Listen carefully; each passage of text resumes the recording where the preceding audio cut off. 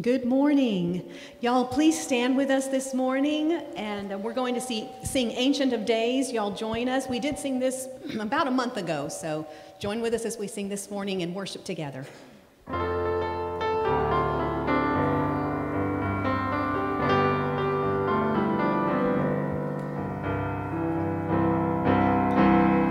Blessing and honor, glory and power be unto the Ancient of Days. From every nation, all of creation, bow before the Ancient of Days.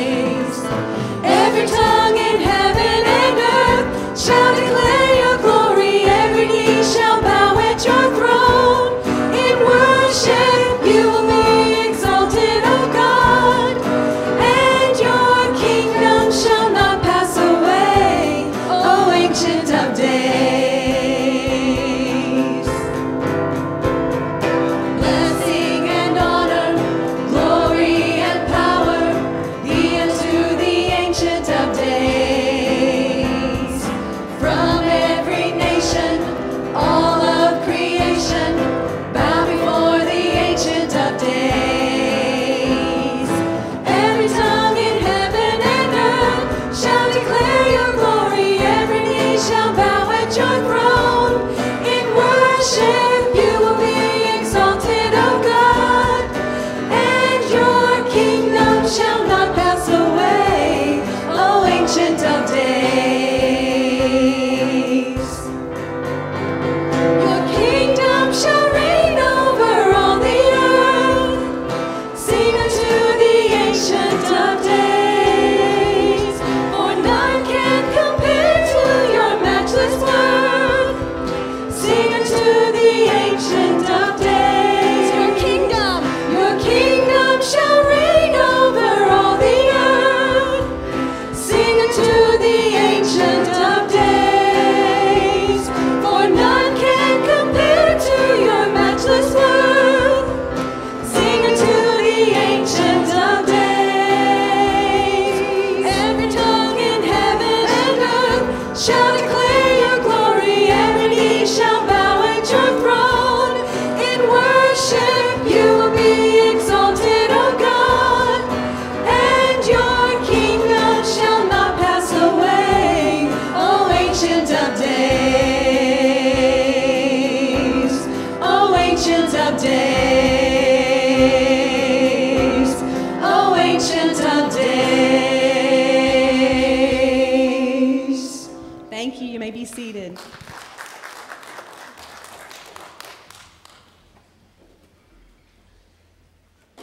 Good morning, church family. In just a minute, we are going to continue reading 1 John. We will read verses 1 through 14 of 1 John chapter 2. Before we do that, though, I have a couple of announcements. June 27th, that's a Sunday, we will not have our Sunday night service here. We will meet at Liberty First instead for the LMA 4th of July Freedom Service. So be aware of that. We're not going to meet here on the 27th. The next day, the 28th, we've been given the opportunity to come have a service day, a missions day at this camp that a couple's trying to get started over in Townville. They're trying to put together a camp that'll be a family camp with Christian values where families can come, or like youth groups can come and hang out and learn more about God. They've asked if we could come and do some painting, cleaning, yard work, that kind of thing.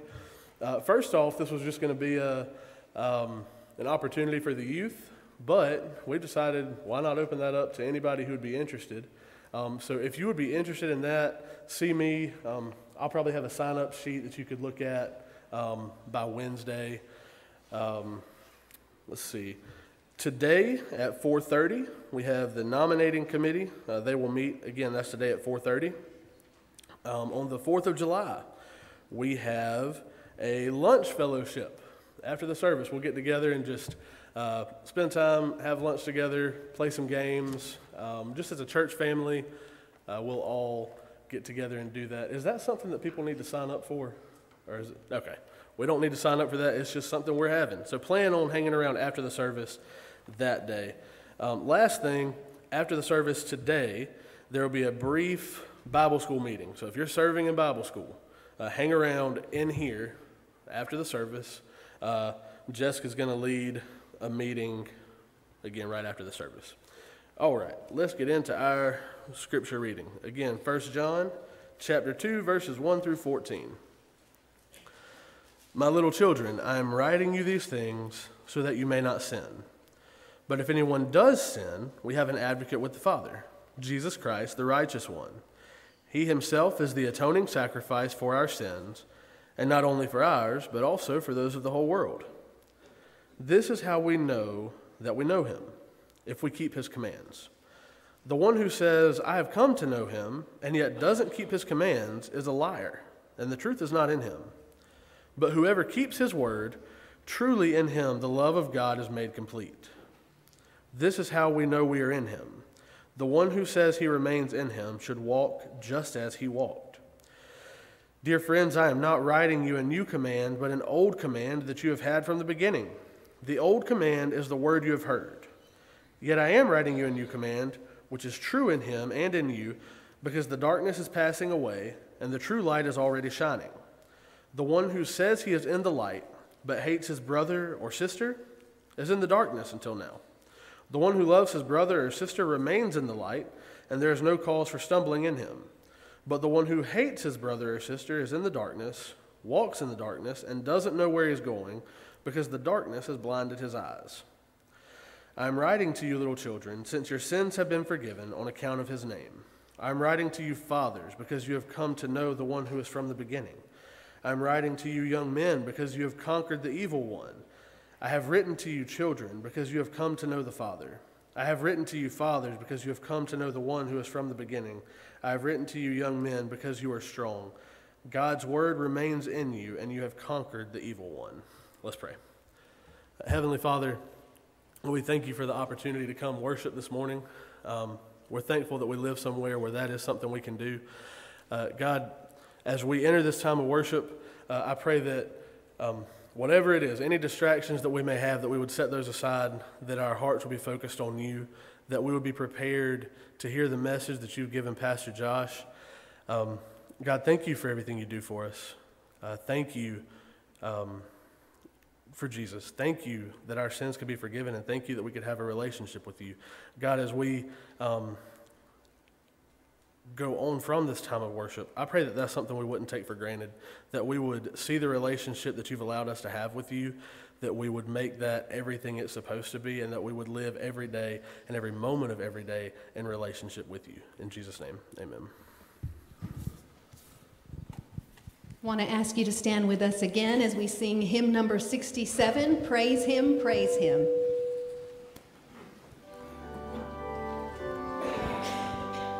Praise Him, Jesus our blessed Redeemer. Sing, O earth, His wonderful love proclaim. Hail Him, highest archangels in glory. Strength and honor give to His holy name. Like a shepherd, Jesus will guard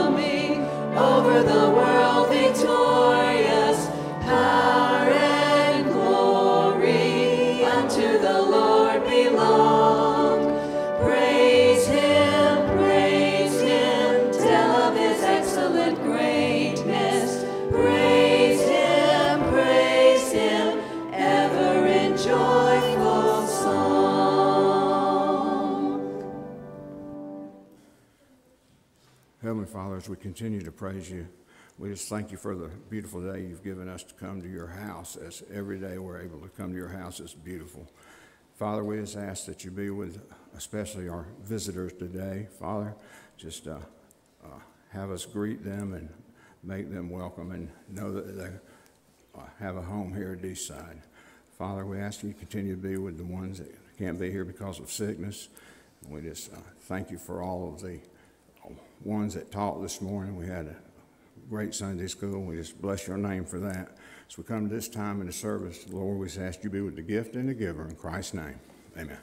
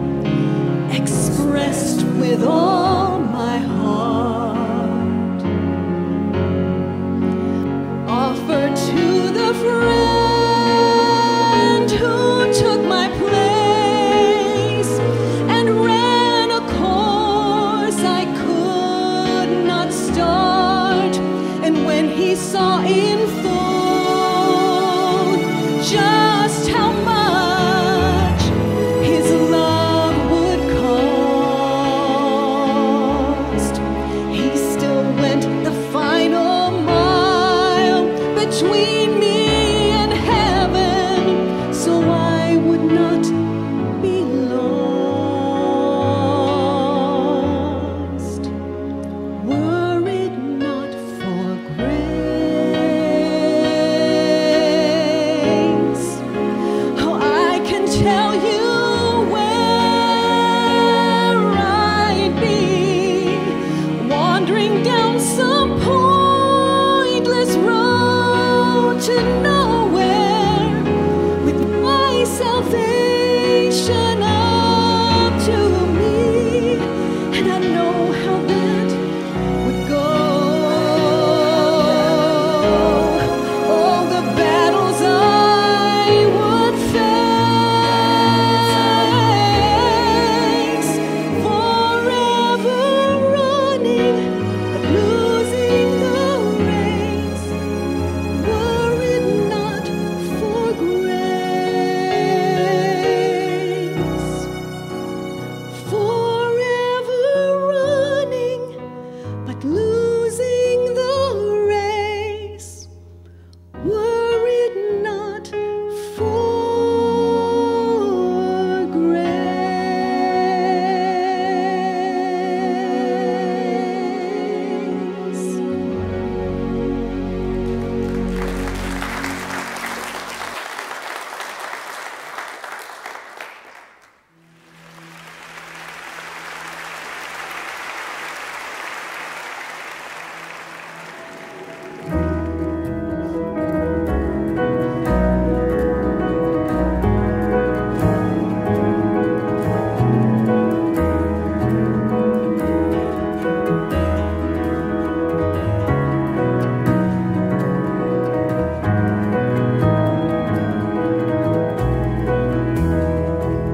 In Christ alone, Christ, my hope is found. He is my life, my strength, my song. This cornerstone, this solid ground, firm through the fiercest drought and storm.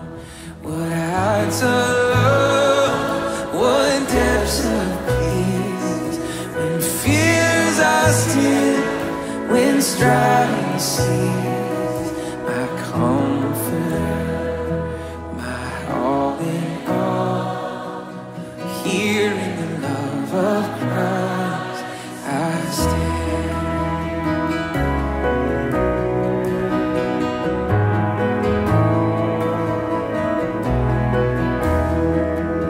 In Christ alone, who took on flesh, fullness of God in helpless babe, this gift of love and righteousness, scorned by the ones he came to save, till on that cross as Jesus died, the wrath of God was satisfied.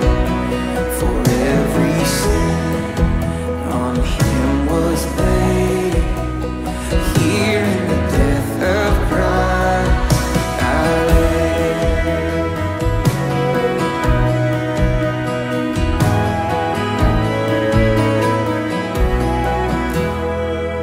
There in the ground his body lay, light of the world by darkness slain. Then burst he forth in glorious day, up from the grave he rose again. And as he stands in victory, since curse has lost his grip on me, for I am his and he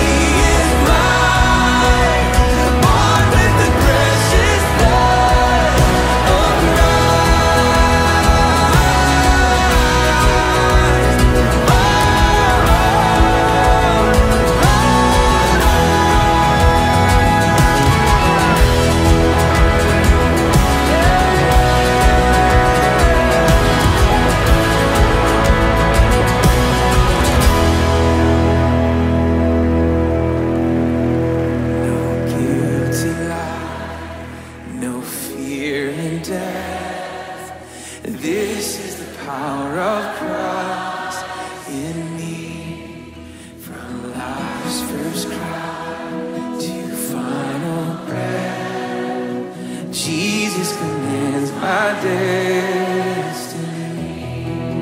No power of hell, no scheme of man could ever pluck me from his hand till he returns or calls me home.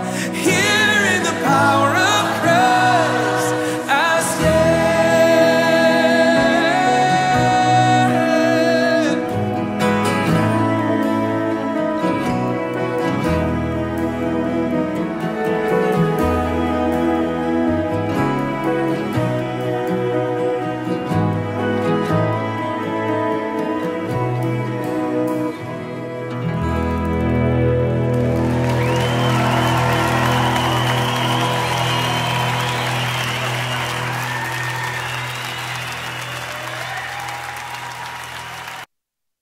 Of God's Word this morning, and turn with me to the epistle of Paul written to the Romans.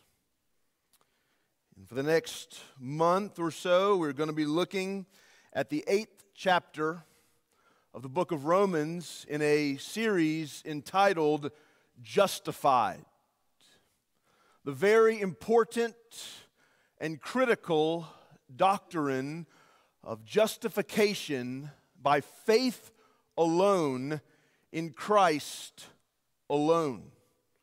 With all the issues that faced the 16th century Reformation, Martin Luther said this was the doctrine. This was the thing that we are justified not by works, justified not by the law, justified not by our deeds, but justified by our faith in Christ alone. So this morning, as we consider Romans chapter 8, I want to illustrate it by telling you a story. In the year of 1987, an unknown Dr. Ben Carson was the leading neurosurgeon of a team of 70 surgeons at Johns Hopkins Children's Center. And he would lead a surgery that would be a groundbreaking surgery. It would be a surgery of the first of its kind. It would be a very risky surgery, and he would either be famous or he would either be destroyed in the medical field. In Germany, two twins were born, co-joined together, their heads back to back. And so Dr. Carson would have to go in with his team. He would have to cut the vein, separate the two babies' heads. For weeks, his team took two baby dolls, Velcroed, co-joined their heads together, and practiced this surgery. This family in Germany was completely and absolutely dependent on the surgeon. There was nothing that they could do in their thought process. There was nothing that they could do in their power. There was nothing that they could do by sheer will. It had to be a surgery that had to be performed, and all of their trust and all of their faith had to be in this surgery that it would go well. That's not to minimize that God would have to work and that God would have to move in that situation, but understand, humanly speaking, all of their trust was in the surgeon, was in this surgical team that would be able to perform this surgery. The surgery came, and it was a complete success. And as we think about such a surgery, we come to the doctrine of justification by faith alone. And just as that family, and just as those twins were at the mercy of the surgeon, just as there was nothing they could do, just as there was nothing in their power to be freed, the surgeon had to separate the two babies. We are born into a sin nature. We are born into a vile nature against God. And in that vile nature, the only way for us to be separated from the guilt, the condemnation, and the penalty and wrath of sin was for the work of Christ on the cross to be perfected, and for us to place our faith in Jesus Christ and the atoning work of Christ. So as we think and as we look at Romans chapter 8 and justification by faith alone, understand, not by any good thing you've done or I've done, not by any deed, not by reading your Bible enough, not by praying enough, but solely trusting in the work of Jesus. Understand, you're not condemned, but you are free in His grace. Look with me at Romans chapter 8, and we'll only read the first 11 verses this morning. And as we just heard the song and the video, the title of the message is In Christ Alone. Therefore, there is now no condemnation for those in Christ Jesus, because the law of the Spirit of life in Christ Jesus has set you free from the law. It's okay to amen when that's being read. Sin and death. For what the law could not do, since it was weakened by the flesh, God did. He condemned sin in the flesh by sending His own Son in the likeness of sinful flesh as a sin offering, in order that the law's requirement would be fulfilled in us who do not walk according to the flesh, but according to the Spirit. For those who live according to the flesh have their minds set on the things of the flesh. But those who live according to the Spirit have their minds set on the things of the Spirit. Now the mindset of the flesh is death, but the mindset of the Spirit is life and peace. The mindset of the flesh is hostile to God because it does not submit to God's law. Indeed, it is unable to do so.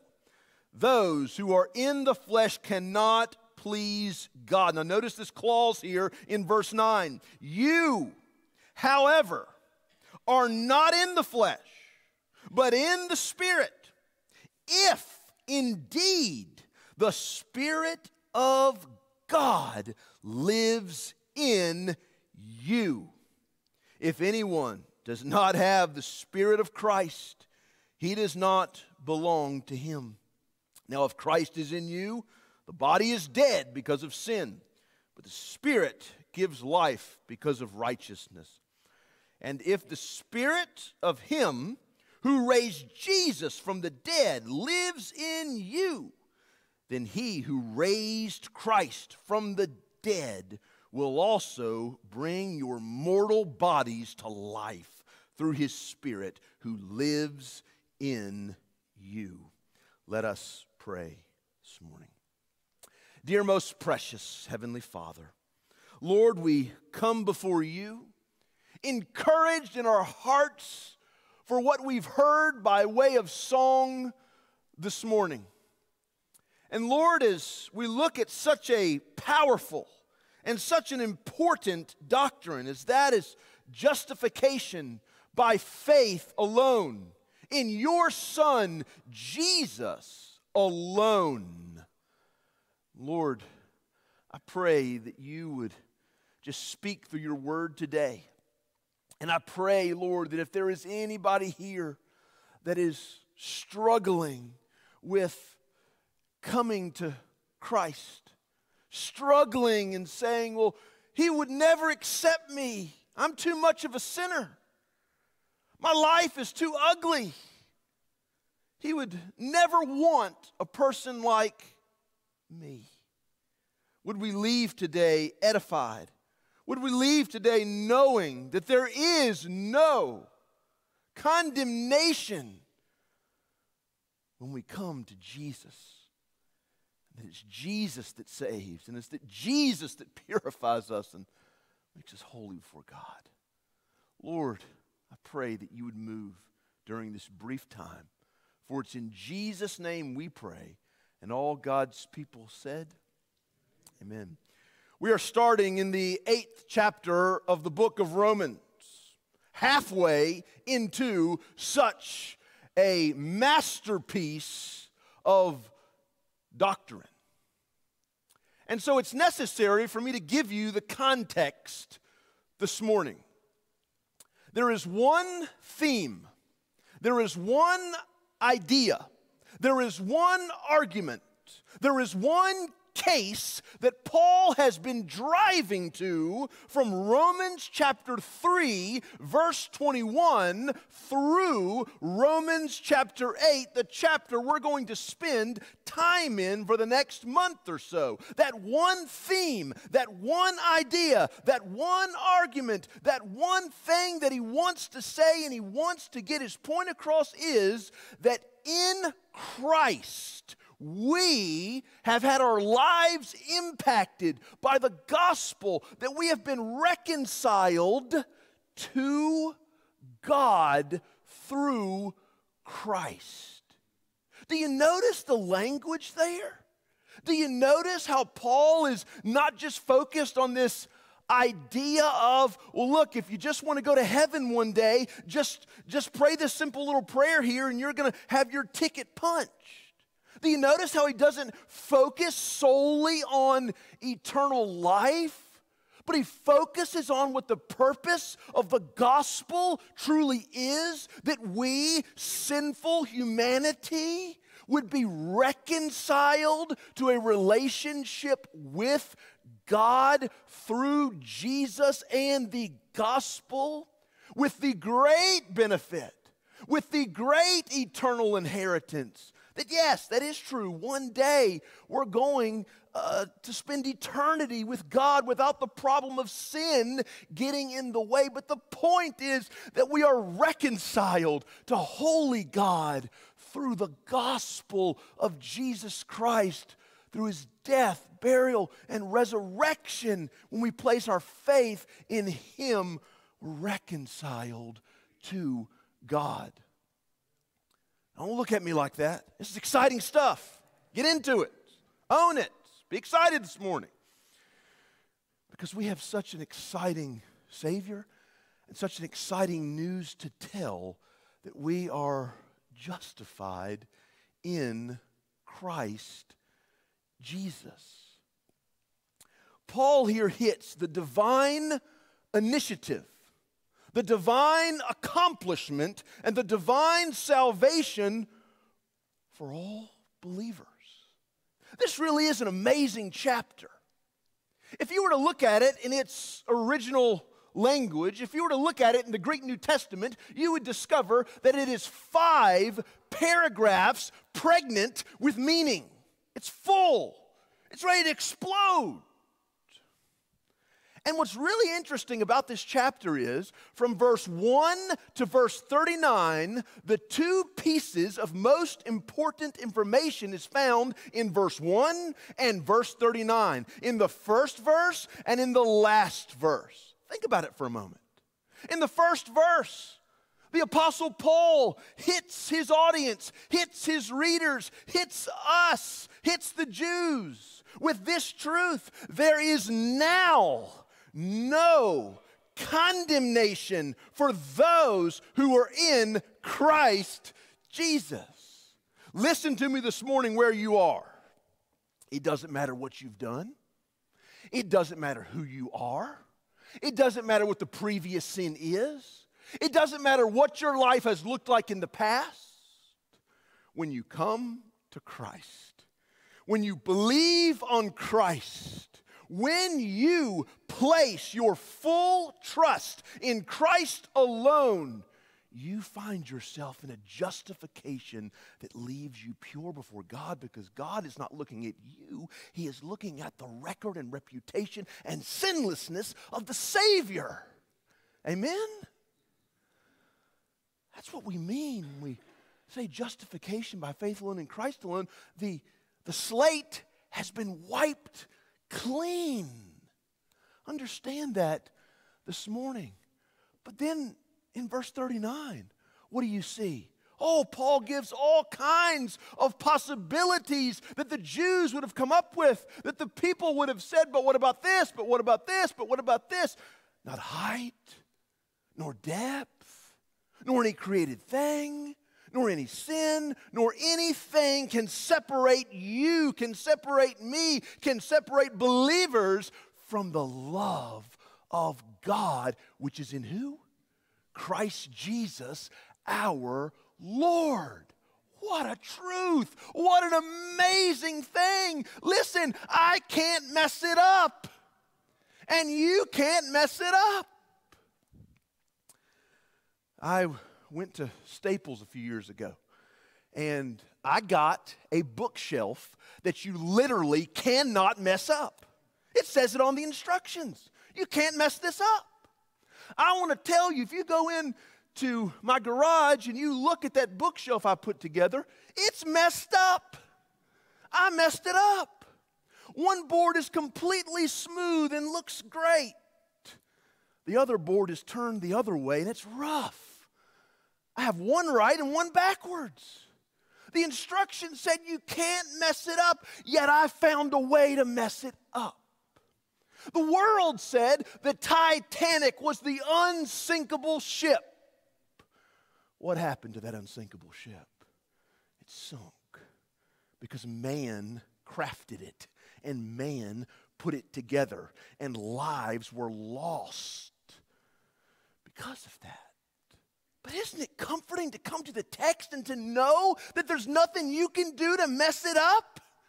There's nothing you can do to lose it. There's nothing you can do to make the wrong choice, to commit the wrong sin. And God says, I've had it with you. You're done. You're out. It's over. No. When we've been born of God, when we've come to Christ, there's nothing you can do and there's nothing I can do to mess up what God has done in Christ Jesus.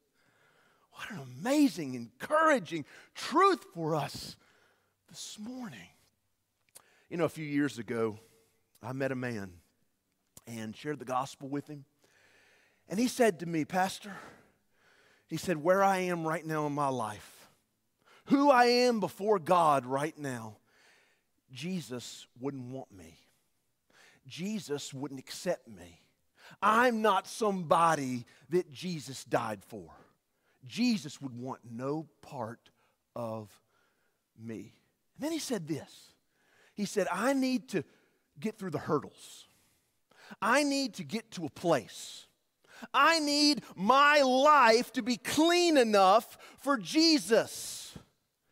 And I looked at that dear man and I said, the problem with that philosophy, the problem with that ideology, the problem with that situation is on your own you can't jump the hurdles. On your own you can't get clean enough. On your own, you can't do it. You need Jesus to clean your life. You need Jesus and His finished work on the cross in your life to regenerate you to the condition you're talking about. We can't do it. If we could do it, we wouldn't need Jesus. And Paul said, if that's the case, he died needlessly. He died for no point. If we could clean our own lives up and we could live perfectly before God, then we wouldn't have justification by faith alone in Christ alone. We'd have justification by works. And that's not what the Bible teaches. And that's not the reality of the situation that we are in. When we look at verse 1 through verse 9, we see that we are justified, we are freed from the nature of sin in such a way where we would commit repetitive, unrepentive, lawlessly sinning due to the work of Christ and the power of the Spirit. Now look just briefly at verse 1 in chapter 8. He says, therefore, and as I have already explained to you, that just takes us back from 3:21 to chapter 8, the context. Therefore, there is now no condemnation for those in Christ Jesus. Now stop there. There is now.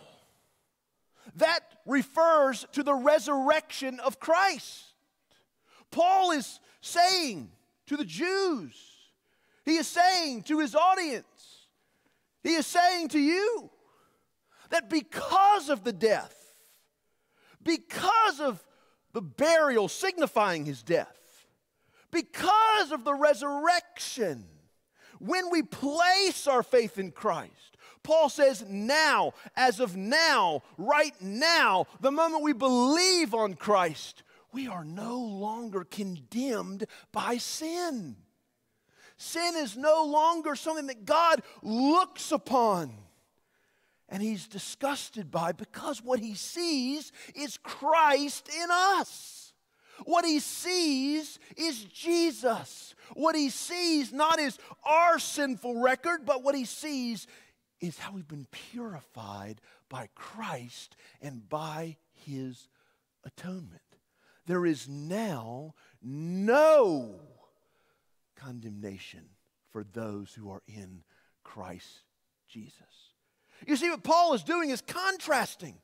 Because if you take the word condemnation, it would refer to one that is a slave to sin. It would refer to one that is dominated by sin. It is referring to one that is unrepentant. It is referring to one that doesn't see the need to repent. It is seeing the person that at one time was a slave, controlled, dominated, and sin was their master. And what he's saying is, once the Holy Spirit of God works in your life, once you are drawn to Christ, once you are drawn to repentance, and once you trust Jesus with your life, there is no more condemning. There is no more condemnation. There is no more of that. You're not condemned any longer. The moment you believe on Christ, that condemnation ends. But when you look at verse 2 this morning in the text, you see this is such an amazing passage, and it has such a relational structure. What I mean by that is the Apostle Paul builds his case. He makes his claim, and then he gives a ground for his claim. So his claim has been, those who are in Christ Jesus, now there's no condemnation. So look at verse 2. Because, here's the ground, because the law of the Spirit of life in Christ Jesus has set you free from the law of sin and death. What does he mean by the law of the Spirit? What does he mean by this? If you go back to verse 2 again, and you see that he uses the terminology, the law of the Spirit of life. This is Paul referring to the authority and to the power of the Holy Spirit of God, who has taken sinful man, who has taken condemned man, and as they have trusted on Christ, He has moved him away from that state, and He has moved him to a state of regeneration. You see, the truth is that the old man was unrepentive. The old man was embedded in sin. The old man loved his sin. The old man loved his deeds. The old man never saw a need to repent. The old man could justify his sin. And we see it all the time in the world today, do we not? We see sin rampant. We see sin unrepented. And we see sin that is constantly justified. Well, I sin, but I do it because of this reason. Well, yeah, I'm in this situation, but it's because of that reason. Well, yeah, that's true, but it's because of this over here. Or instead, the one who is condemned no longer in Christ Jesus, they know they're in sin. They know what's going on. And they repent over that. There is something in them that causes them to repent. The Spirit of God, the Spirit of Christ, leads them and draws them to live a repentive life before God. And remember, as I said Wednesday night, that's not a saying I'm sorry. That's not just walking a church aisle. That's turning from that sin, and that is turning away from that sin. If we are in Christ, it's not saying over and over and over again, God, I'm sorry, I'm sorry, I'm sorry, I'm sorry. It's turning away from the nature of sin. Paul is not suggesting you will never sin again. He's not suggesting that you won't have moments where you sin.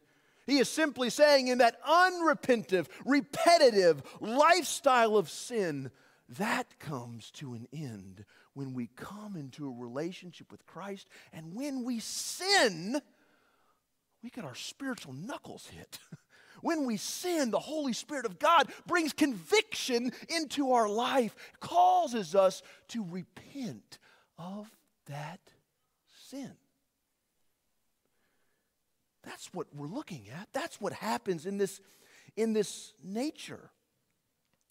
In verse 2 again, because the law of the Spirit of life in Christ has what? Set you free from the law of sin and death. Unrepented, repetitive sin leads to death, leads to hell, because it leads to a life that doesn't know Christ. It's not that a person committed that one sin. It's not that one sin is going to send you to hell. No. That's not what it is. What it is evidence that a person has never truly been born again. Like Jesus told Nicodemus, you must be born again. Like Jesus said to the religious leaders, you must be born again or you'll never see the kingdom of God. He is talking about sin, and he is talking about how the Spirit of God, through His power and through His authority, regenerates that person, that person could live obedient lives in Christ. Let's stop for just a moment. Think about this for a second. Have you ever thought the evidence of a saved person is a changed life? Right? How do they live that changed life? They don't live it just because they will it to happen. They don't live it just because they want it to happen. They don't live it by just sitting and meditating. They don't live it by just removing themselves from society. They can only truly live that when salvation has occurred in them and the Spirit of life, the law of the Spirit of life, is now dominating them, is now controlling them. Why do you think Paul said in Galatians, walk by the Spirit? Because when we come to Christ, We are leaving the life of worldliness, of that sin. And we are not being controlled by sin and dominated by sin. We are now being controlled and dominated by the Spirit of God.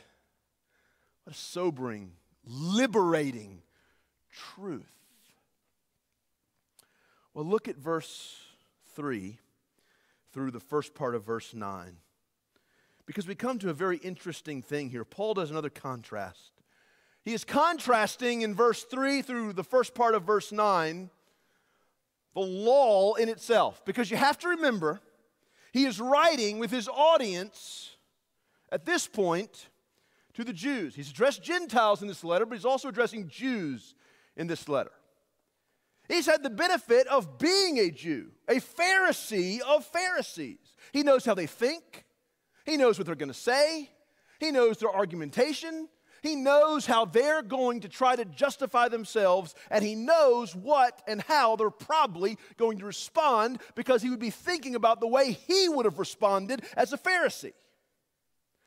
So what he does is he contrasts what he's just said with the idea of, I'm justified by keeping the law.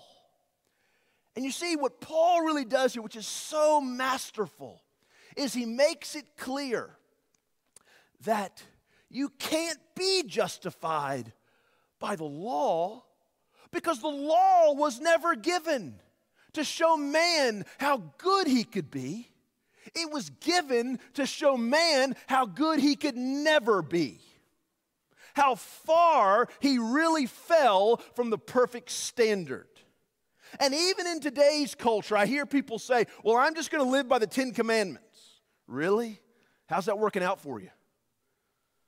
You've probably broken 3 of them before breakfast. Oh, I'm just going to live by the code of morality. Really? Again, how's that working out for you? Oh, I'm just going to try to live a good life. I even hear some say, I'm going to live by what I've heard is the fair exchange approach. You ever heard this? People do it all the time. Honestly, they do. Well, I know I've done 3 bad things over here. They're bad. They really are. But you know what? I did 7 good things over here. So the good over here will outweigh the bad over here.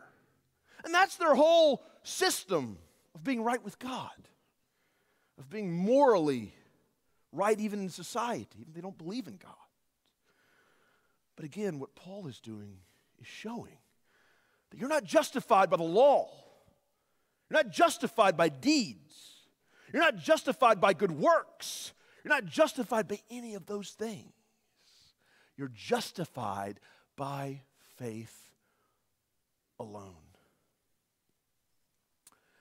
Had a guy reach out to me on Facebook, wanted to learn the methodology and the discipline of what we call text-driven preaching. And he's a Church of Christ guy. And so part of his system is that you believe on Christ, you repent of sin, and through baptism, water baptism, you are saved. He said to me early on, I don't really want to talk about doctrine, I don't want to argue about doctrine, I just want to learn these things. And I thought to myself, well, since the whole purpose in that method of preaching is to look at the biblical text and understand what the biblical text is saying, let's just focus on the biblical text about baptism. And it'll be easy, right? You see, whether we realize it or not, that whole system, that whole understanding that you would be saved by faith, repentance, and baptism is no different than the Galatian heresy, right? Because the Judaizers came into the church in the region of Galatia, and they said, believe on Christ, but they said you also have to be circumcised to be saved. It's the same thing. You're just trading baptism for circumcision. You're just trading one thing for another thing. You're just trading this for that. Ladies and gentlemen, Paul wants to make the very clear case that only by faith in Christ plus nothing, faith in Christ alone is what a person is saved by. And we sometimes think that we're done with Pharisees and we're done with legalism. But when we judge church attendance, or how many times a day you pray, or how many times a day you read the Bible, or any of these strict kind of things to validate a salvation, be careful. Be very careful. We're in trouble. We need to be free of legalism. Legalism is as dangerous as liberalism, and it kills. It is not from God. Look at verse 10 and verse 11 as we close this morning. And notice what Paul does, actually the second part of verse 9 through verse 11. Remember, I mentioned the clause when we were reading. You, however, are not in the flesh, but in the Spirit, if indeed the Spirit of God lives in you. For if anyone does not have the Spirit of Christ, he does not belong to him. Now look at verse 10. It explains the verse we just read. Now if Christ is in you, the body is dead because of sin, but the Spirit gives you life because of righteousness. And we close at verse 11. And if the Spirit of Him who raised Jesus from the dead lives in you, then He who raised Christ from the dead will also bring your mortal bodies to life through the Spirit who lives in you. I lived through the era where it was taught, it was preached, it was encouraged, and it was told, all you have to do to be saved is just walk down that aisle, repeat after me in this prayer that you don't even understand. And if you said those words, then don't ever question it, because you're questioning God. You are saved. I have argued with parents as they tell me that their child has never shown the fruits of salvation, but I know they're saved because they prayed that prayer. I was there on that Sunday when they did it. But there's no fruit. There's no spiritual life. There is unrepented sin. There is repetitive sin in their life. There is no passion for God. There's no passion for His Word. There is no passion for spiritual life or spiritual things at all. And here in the text, I didn't say it, Paul said it. The Holy Spirit of God said it through Paul. He's saying if you don't have that, if you don't have Christ's Spirit living in you, if there is not something in you that is drawing you to repent, drawing you to lead a repentive life, drawing you to please God. It doesn't matter what you say. It doesn't matter what you claim. It doesn't matter what you prayed. You're not saved. That's what he's saying. It's exactly what he's saying here in the text. Now, what does he reference in verse 10 as he says, now if Christ is in you, the body is dead because of sin. Talking about the old man, right? Dying. But the Spirit gives life because of righteousness. And then in verse 11, and if the Spirit of Him who raised Jesus from the dead lives in you, then He who raised Christ from the dead will also bring your mortal bodies to life through the Spirit who lives in you. He's referencing Romans chapter 6. He's referencing that chapter. He's referencing that text where he so eloquently talked about the old man dying. Sin didn't reign in the mortal, sin couldn't reign in that mortal body and him be living spiritually. The old man dies. The old man is dead. And through the Spirit of life, the new man is risen. We talk a lot about baptism, but listen to me. Water baptism is a symbol of salvation. All right? Doesn't save anybody. And here's the deal. It's a symbol of the old man dying. And it's a symbol of when the person comes up out of the water, he's been immersed, and he comes up out of the water, the new man emerging to spiritual life. So this morning, the question is, are you justified by faith in Christ? Where you have understood that number one, you're a sinner. Number two, you're hopelessly lost. You can't save yourself. Number three, you have asked Jesus to come into your life. You've believed on him. You've asked him to come into your life to save you, and you've become a follower of Christ. And you've seen that evidence in your own life where you're drawn to repent of sin, drawn to turn away from sin, drawn to live your life to please God, drawn to the Word of God, and you have a love for the Word of God and a love for the worship and a love for the people of God. Has that happened in your life? Or has it been just a prayer that was prayed? You've heard me reference it so many times. I'll say it one more time, and then I promise we're going to pray. I'm giving you the broken promise 4 or 5 times here now. Many of you thought you were saved. You banked on that.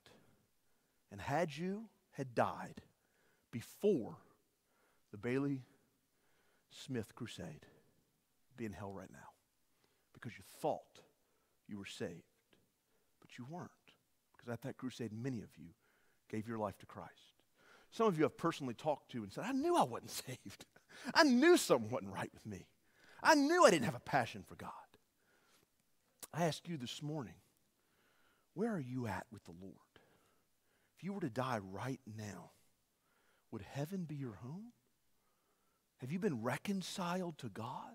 Does your life right now speak to Christ, speak to spiritual things? Is there a passion in you to want to obey the Scriptures and to want to live to the glory of God? Is reconciliation your truth this morning with God?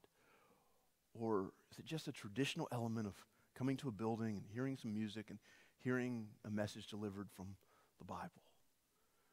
Our whole eternity is based on it.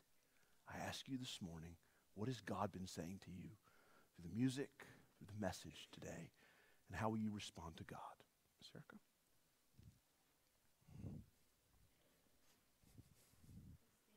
Please, and we'll sing our invitational hymn, Whiter Than Snow.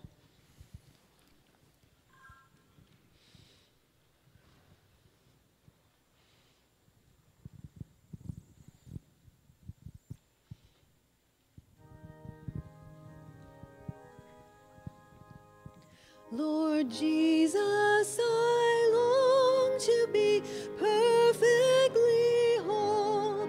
I want thee forever to live in my soul. Break down every idol, cast out every foe. Now wash me and I shall be whiter than snow, whiter than snow, yes, whiter than snow. Now wash me and I shall be whiter than snow. Lord Jesus, look down from thy cross.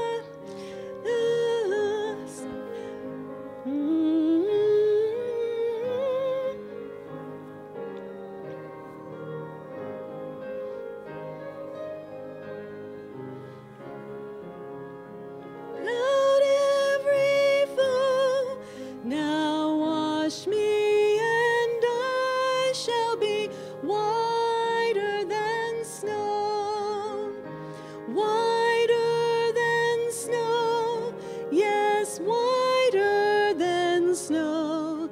Now wash me and I shall be whiter than snow.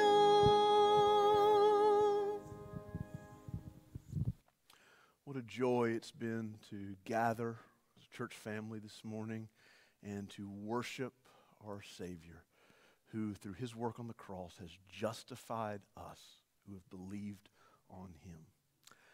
I pray that you'll come back tonight as we continue to look at the Gospel of Mark. And let us leave this building knowing that the message of Christ dwells in us. We're responsible to go and to share Jesus with this lost world.